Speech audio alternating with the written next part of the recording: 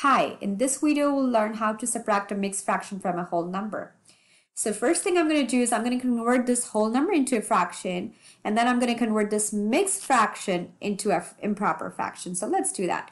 I'm going to write 5 as 5 over 1. Remember that whenever you have a whole number and you want to write that in the form of fraction, you can always set the denominator equal to 1. And you don't change the value of it, right? Because 5 divided by 1 is still going to give you 5, right? Now we're going to put the minus sign in between, and I'm going to convert this mixed fraction into an improper fraction. So let's do that. I'm going to multiply my whole number with the fraction's denominator. 4 times 5 is going to give me 20, and then we add that to the numerator. So 20 plus 2 is going to give me 22, so I'm going to put 22 here, and then we don't change the denominator, so the denominator is still going to be 5. Now, you can see that I have got different denominators. So these are unlike fractions, and we cannot subtract these fractions unless we have the same denominator. So I need to do something to these fractions to make the denominators equal. All I know is I need to multiply something into these fractions to make the denominators equal. Now, I cannot multiply anything into 5 to make it equal to 1, but I can multiply something into 1 to make it equal to 5, right? If I multiply this denominator by 5, see, 5 times 1 is going to give me 5, and I'll get the same denominators, and then I'll be able to subtract the fractions. So I multiplied the denominator by 5. If I multiplied the denominator by 5, I would also have to multiply the numerator by 5 because I need to balance the fraction, right?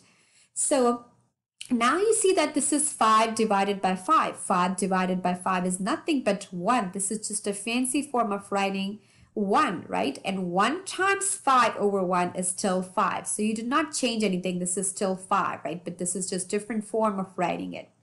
Okay, and then now we're going to multiply the numerator with the numerator and denominator with the denominator, right? So let's do that. 5 times 5 is going to give me 25, and then 5 times 1 is going to give me 5, and then add the minus sign in between, and then we're going to leave this fraction as it is, 22 over 5. And you see that I got the same denominators. Now I can go ahead and subtract the numerators. Let's subtract the numerators. 25 minus 2 is going to give me 3. And then we never subtract the denominator, so I'm going to leave my denominator as 5. So my answer is going to be 3/5. Since this is a proper fraction, I cannot reduce it anymore because 3 and 5 are both prime numbers. So this is going to be my final answer.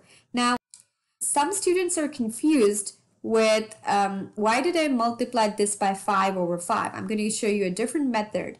So you write the 5 as 5 over 1 like we did in this problem, okay? And then you convert this mixed fraction into an improper fraction like we did here. So we're going to write this as 22 over 5. Now we're going to look at this problem in a different way. I'm going to ask myself, what is the least common multiple of 1 and 5? Because I want to make the denominators equal. So I'm going to find the least common multiple of 1 and 5. The least common multiple of 1 and 5 is going to be 5. So now I know that my denominator should be 5 anyways. I got that point, right? So I want my denominator to be 5. What do I do into this fraction to make the denominator 5? So look at the denominators. What do I multiply in my denominator to make it 5? Well, I can multiply this by 5 because 5 times 1 is going to give me 5. Now, if I multiply the denominator by 5, I have to be fair. So I'm going to multiply my numerator also by 5 to balance my fraction. So that's how I got 5 over 5 here.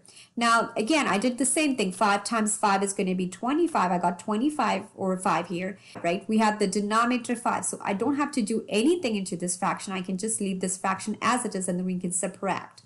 And then again, 25 minus 2 is going to give me 3. And then we never subtract the denominator. So we're going to get 3/5. That's all in this video. Thank you so much for watching. If you are new to this channel and want to see more videos on other math topics, be sure to subscribe down below and share it with your friends. See you in next video.